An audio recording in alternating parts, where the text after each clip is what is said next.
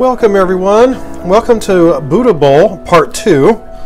As you can see, I have 1.5 big chicken breasts here, and we're going to cut those into medallions. I trimmed off some of the fat that I didn't want, and we're just going to cut these to nice medallions, and then I'm going to cut them in half so they're bite size. And then we're going to set it to the side for a minute so we can get the rest of it ready. So we're going to cut this, cut these in half.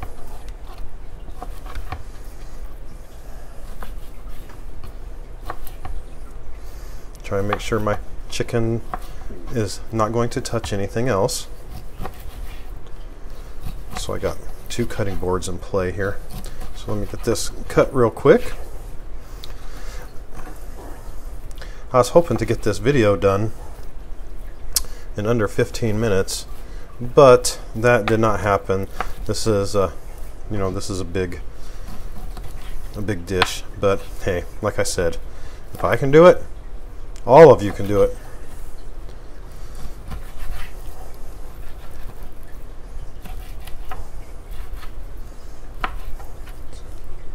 Okay, almost done, guys. Bear with me.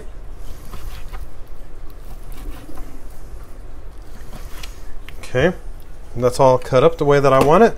So let's set that over there. Lift this out of the way. Wash my hands real quick.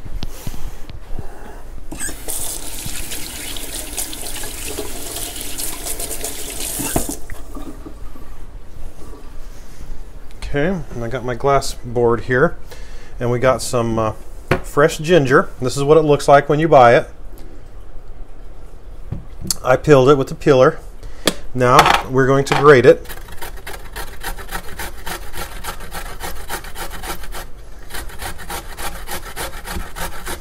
It smells good.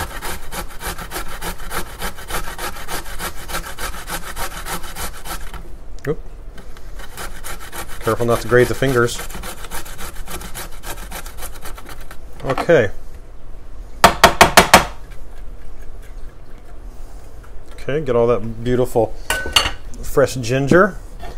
Now we're going to take some sesame oil and we're going to put it in our skillet. A couple tablespoons, give or take. As you've seen how I just professionally just measured that. Yeah, whatever. And we're going to put the ginger in there. Okay, we're going to turn it on to about medium. We're going to open up this garlic here.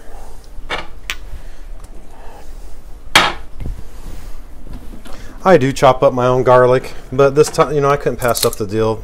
This is a pretty good deal on this, so I just went with it already done. You can do it however you want.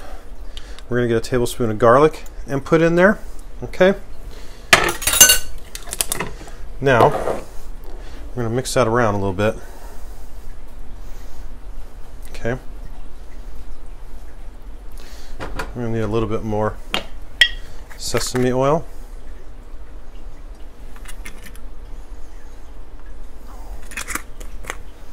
Okay. And get that nice and hot. Okay, you're going to cook the ginger and the garlic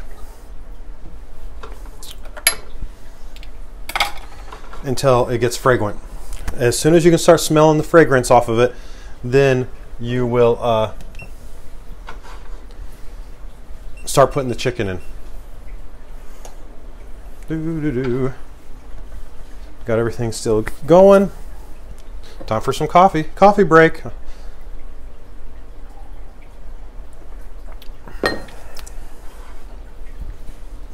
So like I said, I'm going to show you cooking the chicken. We've done the quinoa. We've done the sesames. We've done the sweet potatoes. They're still in the oven.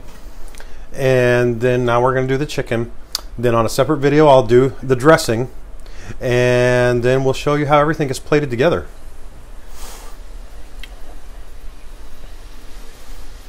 Oh, you hear that?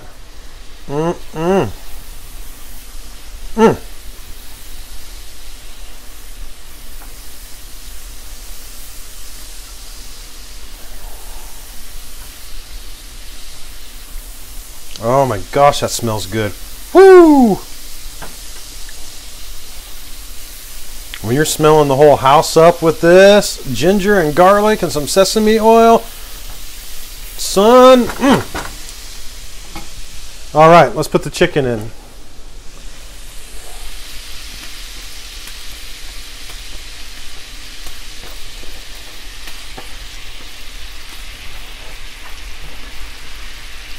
Okay, put this way out of the way. Wash my hands again. Doo-doo-doo.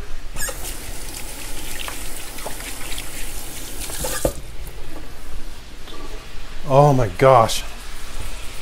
Yum, yum, yum. Okay. I'm going to spread that around so everything is touching real good.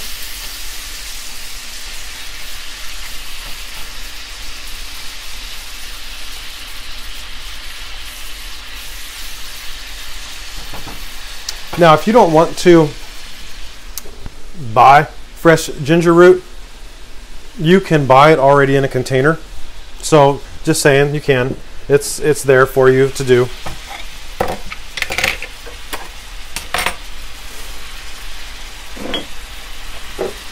I'm done with this. Set that over there. Got some cilantro, some avocado still. Okay, I'm getting everything ready.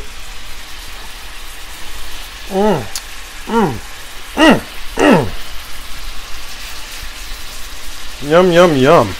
You're going to cook this and get this nice and brown. And like I said, I'm making 12 meals. So this big breast and a half will make 4 Buddha bowls. I'm not going to make all 4. I'm only going to make 2. And then whenever we want it again, I have everything ready to make the other 2. So there it is. All right, I'm going to pause the video and finish cooking off this chicken and everything else, and I will be back with you. Hang tight, guys, and we'll get this plated up and we'll get eating. All right, everyone, here we are. Welcome to the home stretch. Are you guys hungry? I know I am. Okay, we're going to plate this Buddha bowl up. Let's rock. Here we go. We're going to get some quinoa in the bottom of the bowl.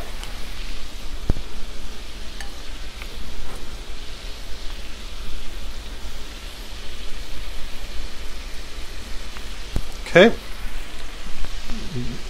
then we're going to get some chicken that's been cooked in our sesame oil and ginger and garlic, and we're going to put it on the side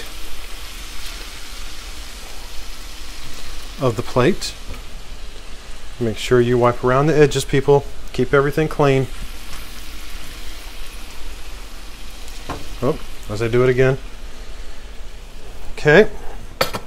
And then we're going to lay some spinach, and I might break it up a little bit. We're going to make a nice mound of spinach on the side.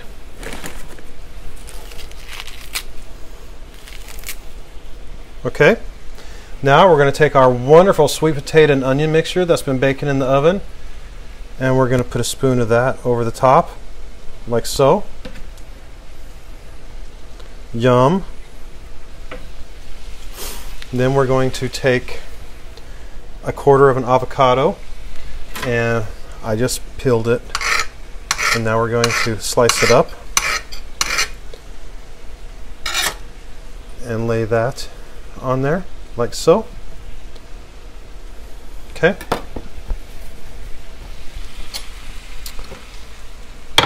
Then we're going to take a pinch of fresh chopped cilantro and put over the top. Okay. Then our dressing that we made, we're going to start drizzling that all over the top. Oh gosh, that smells good.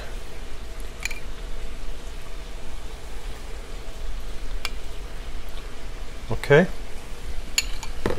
Then we're going to take our toasted sesame seeds and sprinkle them all over the top.